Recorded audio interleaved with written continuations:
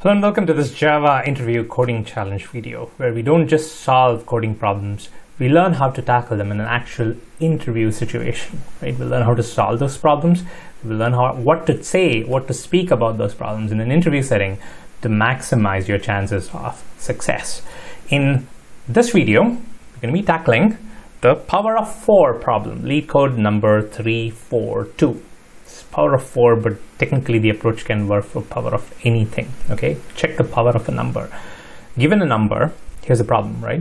Given a number which is an integer, right, signed 32-bit number, can you write a function to check if it is a power of 4? Can you multiply 4 enough times to get that number, right? Is it a power of 4? Is there 4 to the power of some number which is going to give you the input number? Okay, so this is the problem statement. Let's look at some example cases. If the interviewer doesn't give you example cases, it's always a good thing to write some sample cases and say, okay, for these inputs, this is what the result should be, right? It's good for any interview so that after you're done solving the problem, you can run those sample cases by your application, your code, and see if it's doing the right thing, right? So here are a couple of sample cases, right? Input is 16, the output should return true, right? 4 times 4, you get 16, so returns true. Input is 5, it should return false, right? There's no 4 to the power of anything, any whole number, which is going to give you 5, so it returns false. This is the expected output, this is the expected result of your application. So how are we going to solve this? How are we going to write this in Java? Well, before we look at the approach, think of the corner cases. In this case, it's kind of like it's a mathematical problem, so you kind of know what the corner case is. So for example, if the input is 0, then the result is obviously false. If the input is 1, the result is obviously false, so on, right? So what's the approach? Well, there is, of course, the brute force approach, which is kind of like, it works. So basically what you do is you just take 4, keep multiplying it until the result is greater than the input number, right? If it's less than the input number, you just keep going. Once you get it to greater, that means that you didn't hit the input number, so there's no power of 4 that's going to give you the input number. If you keep multiplying at some point, you do get the input number, well, then you return true, right? The other way is, of course, dividing. You take the input number and then you keep dividing by 4 and look at the remainder, right? When the remainder is still divisible by 4, or if it's greater than 4, you just keep dividing. If the remainder is not divisible by 4, then you know that it doesn't, there's no point in, there's no way you can multiply something by 4 and get that number. So in that case also, you return false.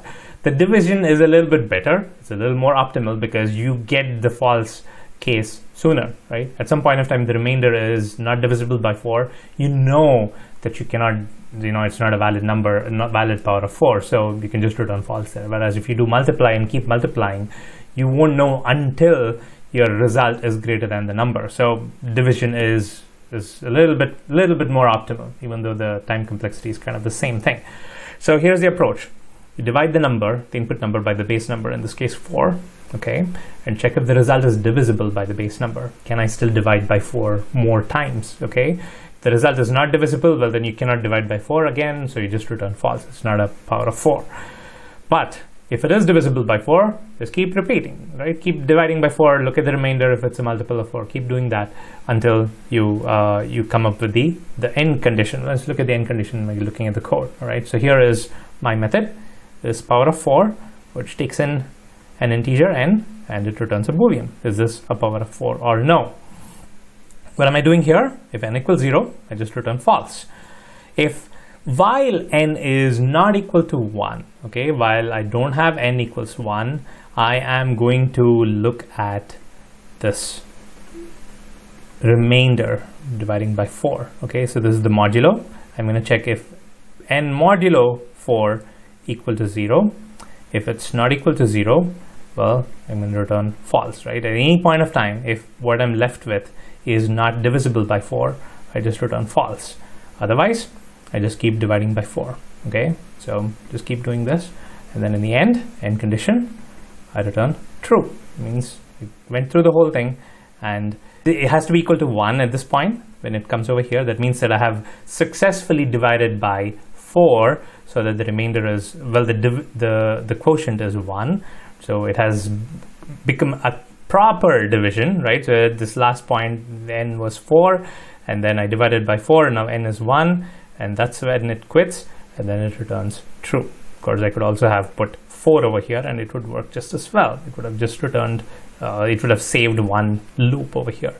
But this is my application, okay? This will work. And time complexity is, you'd say, log of n, because you're basically dividing constantly, so you have log of n time complexity. So this will work, and then most of the times when you're asked this in like an application developer role, you can say, yeah, this is good enough. But then you can make it a little more optimal if you know a certain property of logs and exponents. Okay, logs and exponents have a relationship with each other. One is almost like an inverse of another. Okay, log is an inverse of exponent. Okay, just like plus and minus are inverses, you know, multiplication and division are inverses, log and exponents are inverses. Okay, so that's how you can do better, by looking at that relationship and kind of leveraging that relationship. So here is what that relationship looks like. Okay, log of x to the base b equals y basically means b to the power of y equals x, right? They're inverses of each other. Okay, so in our particular case, what we want to do is we want to check for power of 4. Okay, 4 to the power of x equals my input. Is there a whole number x that I can raise 4 to the power of to get my input? Okay, so this basically means I need to inverse this thing. So it basically means log of input to the base 4 will give x. Okay, so what I need to do is I need to just calculate this log of input to the base 4 and see if this results in a whole number. Okay, that's all I need to do. If I do this, well, then I can figure out if input is 4 to the power of something. Okay, so how do I get log of input to the base 4? Well, there is a way for that as well. Now you have to use another mathematical property, which is log of x to the base y is equal to log x divided by log y. Okay, so what I need to do here is I just need to do log of input divided by log of 4, right? This is what I need to do, and check if that's a whole number. If that's a whole number, well then input is something that you can get by multiplying 4 enough times. Okay, it's very arithmetic, but basically what you need to do is log of input divided by log of 4, and this is why you need to do it. Okay, it's just mathematical. Again, it's not typical that an interviewer would expect you to know this much of math in an application developer role. Okay, if you're building web applications, you don't typically need to know this kind of these kind of mathematical concepts.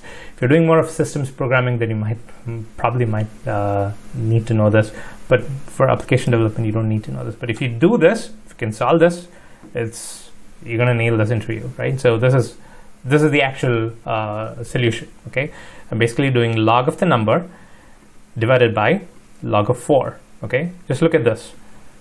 Look at this highlighted thing. What am I doing here? Log of the input divided by log of 4. This is basically log of the input to base 4. Okay, I'm checking if that is a whole number. How do I check if something is a whole number? Well, I divide by 1 and see what the remainder is. If the remainder is something, that means that it's not a whole number. There's a decimal point there. But if I'm dividing by 1 and the remainder is 0, that means that what I'm dividing by 1 is a whole number, right? So modulo 1 equals 0 basically checks if a given number is a whole number or not. Okay, so I'm checking if log of number to base 4, which is basically log of number divided by log of 4, log of number to base 4 is that a whole number. If that's a whole number, that means that that number, 4 to the power of that number, is going to give you the input. Okay, that's the inverse relationship. So this is the final solution. You do this. It's a simple way without loops to make this work. Okay, this LeetCode problem had a kind of like a sub statement, an extra challenge, which is, well, solve this problem, but see if you can do this without loops. Well, this is how you do it without loops, applying this mathematical concept. Okay, so the time complexity here is, again, well, is it of 1 because you don't have loops here? Well, it really depends on how the internal log algorithm is calculated. I have no idea. Okay, so at least you can tell that your logic is constant time. It all depends on what the logarithmic calculation is. If anybody knows what the time complexity of math.log is, please let me know in the comments. But I'm going to say, well, if I were asked this in an interview, I would say, well, it really depends on what the time complexity of math.log is. I haven't looked at the code, so I do not know. But I would imagine it would be something like log of n. I don't know. I'm just guessing here. I don't know. Again, if you know, let me know in the comments. But this is your solution to this problem. If you're ever asked in an interview, how do you detect if something like 4 to the power of something gives you the number or anything? Find out if it is a power of some number. Well, this is how you do it. And if you do this, you're going to nail this interview, right? So this is another interview coding challenge. Do check out the playlist for more of these, and thanks for watching.